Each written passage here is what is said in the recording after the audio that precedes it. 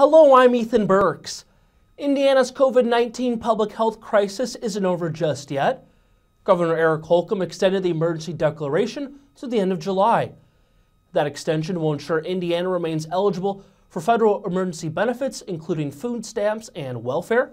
The latest order will also continue to expand the list of people who can provide COVID-19 vaccinations, which includes EMTs, trained National Guardsmen, and medical assistants. Today marks the date when most new laws passed this year by the Indiana General Assembly take effect.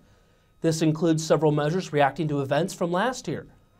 2020 brought louder calls for justice reform, and Indiana lawmakers responded by approving landmark police reform legislation.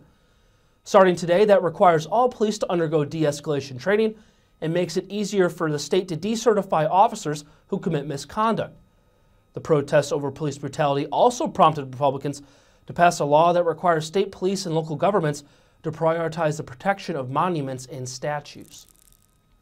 Crops in southern Indiana are falling behind schedule due to recently heavy rainfall and flooding.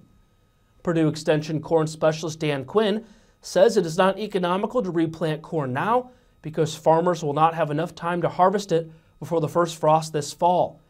He says the Monroe County area is experiencing the most damage. In other regions where the corn is already chest high should be able to withstand flooding.